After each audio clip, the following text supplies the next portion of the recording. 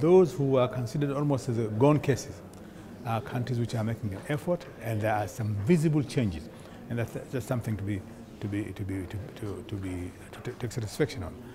On the other hand, of course, those who have been the top, at the very top, I think there was a sense of complacency, and so they should get out of that complacency. There is no one who's guaranteed to be at the top all the time. Being in the top will depend on their performance. Yeah. I think that's a message that comes out very clearly.